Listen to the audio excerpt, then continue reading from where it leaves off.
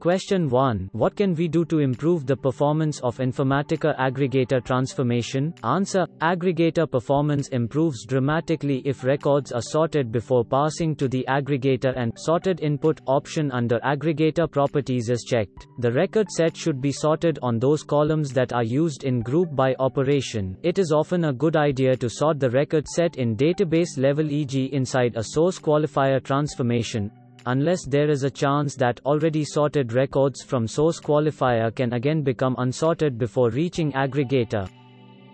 Question 2. How to delete duplicate row using Informatica? Answer. Assuming that the source system is a relational database, to eliminate duplicate records, we can check the distinct option of the source qualifier of the source table and load the target accordingly.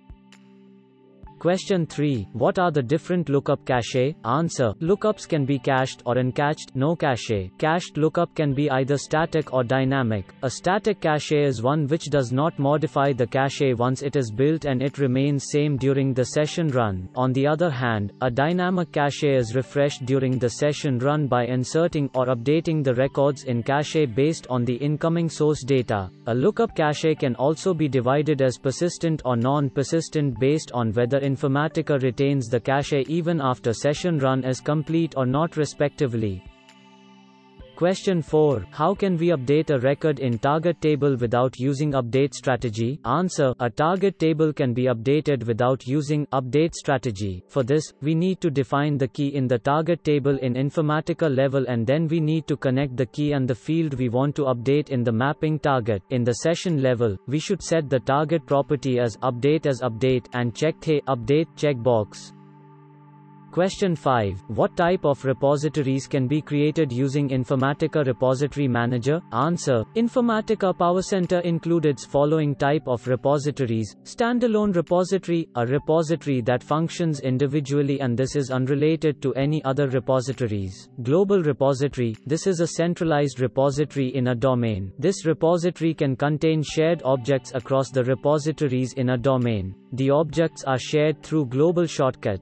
Local repository is within a domain and it's not a global repository. Local repository can connect to a global repository using global shortcuts and can use objects in its shared folders. Version repository, this can either be local or global repository, but it allows version control for the repository. A version repository can store multiple copies or versions of an object. This features allows to efficiently develop, test and deploy metadata in the production environment.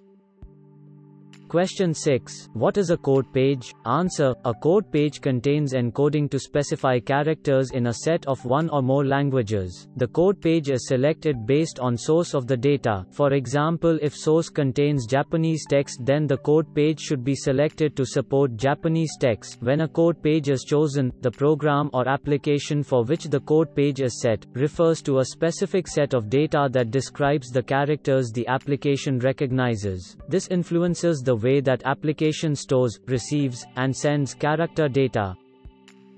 7. Which all databases PowerCenter Server on Windows can connect to? Answer. PowerCenter Server on Windows can connect to following databases: IBM DB2, Informatica, Microsoft Access, Microsoft Excel, Microsoft SQL Server, Oracle, Sybase, Teradata. Question 8. Which all databases PowerCenter Server on Unix can connect to? Answer. PowerCenter Server on Unix can connect to following databases: IBM DB2, Informatica, Oracle, Sybase, Teradata.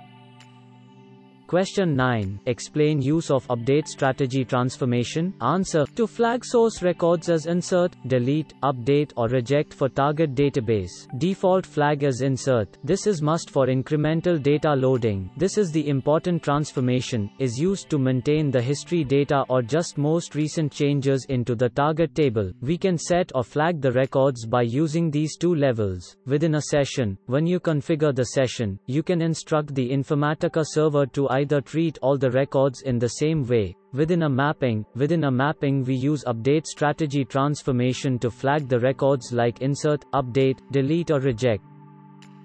Question 10. What are the measure objects? Answer. Aggregate calculation like sum, AVG, max, min. These are the measure objects.